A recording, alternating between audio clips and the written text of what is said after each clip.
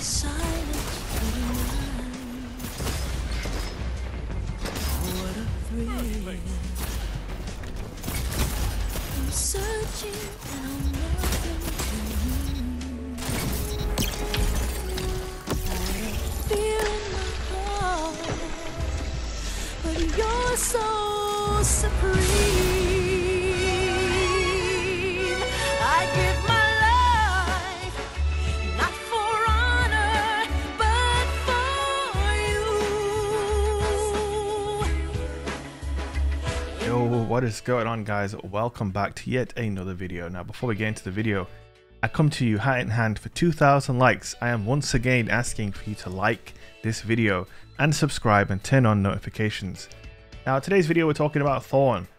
Some of you guys might not even know what this weapon is because you're all using 120 hand cannons these days. Thorn is an absolute beast.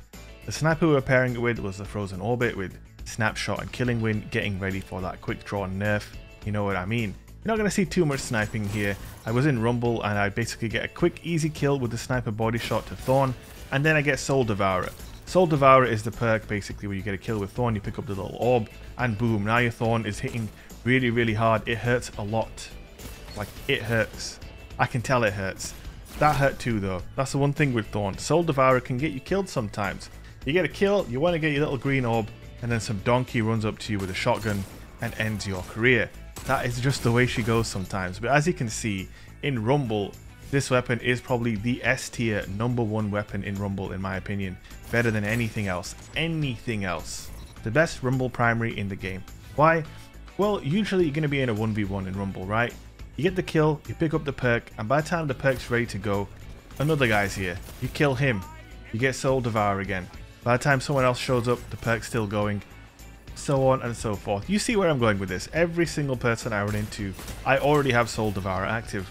And that's why I went into Rumble, because I thought this would be the best place to show off the potential of Thorn. And as you can see, its potential is about as potentialful? It has about as much potential as the backflip that hunter just did, basically dying to his own trip mine. It happens sometimes, you know what I'm saying? And sometimes you make up new words like potentialful. I really don't know where I was going with that. I don't know what to tell you. I really don't know what to tell you. So now I've got the sniper back out because I don't have Soul Devourer. Cheeky body shot, swap to Thorn. Thank you very much. And now it's time to just obliterate everybody again because Soul Devourer, it is very filthy. 7 damage a tick. Basically 2-tap someone under no HP, as you can see there. I think if they're low enough resilience, they can even just straight up get 2-tapped. Obviously that change from 150 to 140 has helped Thorn. It's basically better than it's ever been. It does more damage. It has more range. It's an absolutely fantastic weapon, and yet no one ever uses it. Everyone's a generic Gerald using a generic legendary.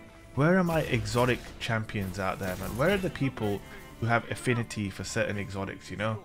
I like this weapon. I like Thorn. I like Suicide Regime. I like Graviton Lance. Nah, man, it's like, I like Steady Hand.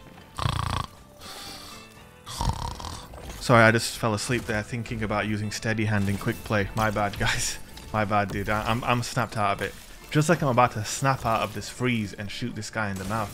You should have jumped around that corner, man. Don't peek that corner at head height unless you want to get your dome split. You know what I'm saying?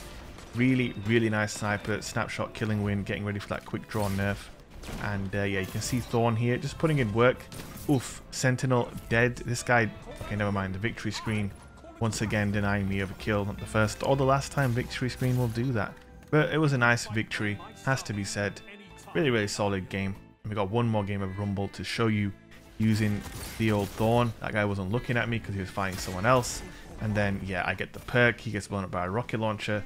But the guy with the rocket, he's about to get jumped tonight. Oof, right in the thigh. I think I popped an artery. Oof, that is going to hurt. Oof, here we go. Thorn, nice juicy 3-tap. Really crispy. Buttery smooth, even if it is called Thorn.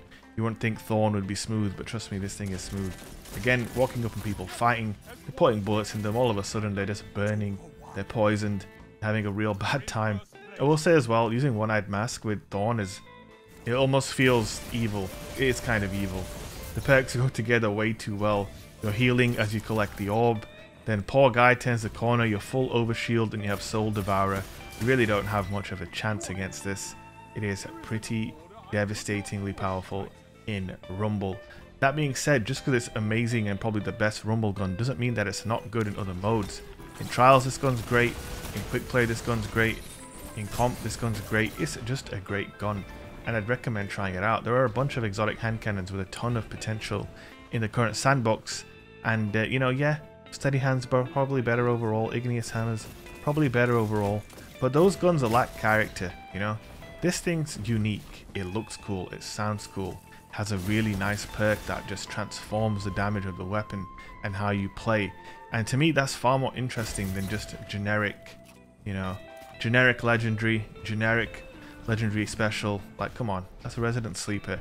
I kind of have this policy myself. I don't know how many of the rest of you feel this way or do this, but I like to have an exotic in my loadout, whether it's my special or my primary. I don't like rocking up with 2 legendaries. It just doesn't feel right to me. That just doesn't feel like Destiny to me. I don't know.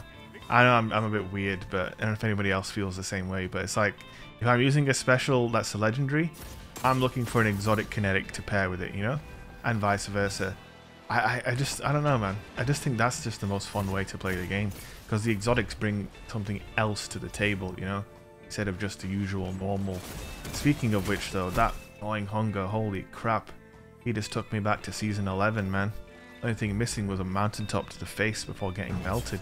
And Blade Barrage off spawn. It happens, you know, sometimes. At least he's using Blade Barrage, right?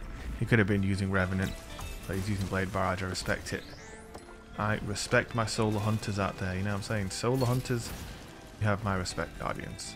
Void Hunters and Revenants though, I don't know about you guys. Don't know about you guys. I've got Soul Devourer and Bubbles. Someone's about to get melted if they peek right now. They do not. I'm pretty sure if you have Soul Devourer and Weapons of Light active, you can one head, one body people, which is pretty insane. See there, I was hitting that guy for 95 to the head. Yeah, that is pretty disgusting. That guy popped hammer, but he got suppressed and devoured all at once. Very, very nice. So guys, that is it for me. I hope you guys enjoyed this video on the Thorn and you consider giving it a try in the Crucible. If you made it all the way to the end of the video and you still haven't hit like and you haven't subscribed, what are you waiting for? Please consider doing so.